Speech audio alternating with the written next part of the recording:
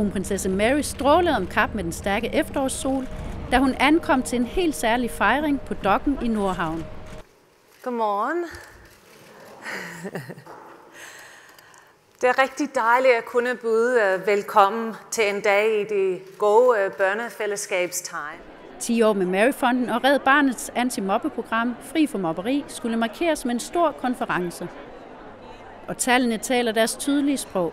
Jeg synes, at vi er kommet rigtig langt. I dag står der fri for mobberi kuffert i omtrent halvdelen af børnehaver og i omkring 40% af indskolingerne. For kronprinsesse Mary er der meget at glæde sig over. Men det er vi enormt stolte over, at kunne stå her i dag og fejre fri for mobberis succes, men ikke programmets succes, men den betydning, det har i det enkelte børns skoleliv, børnehave, hverdagen. Kampen stopper dog ikke her. Og vi har tænkt os at blive ved. Mobning kræver en kontinuerlig indsats, fordi nyt børn hvert år begynder i vuggestue, dagpleje, børnehave og skole. Og fordi mobning stadig er et problem.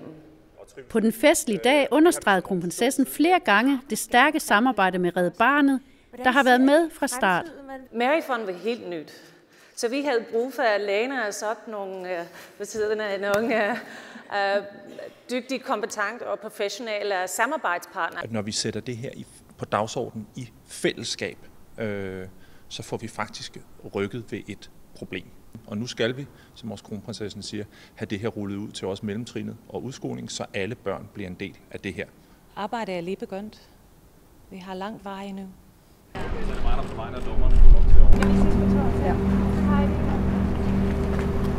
Billedbladet, Danmarks royale ugeblad.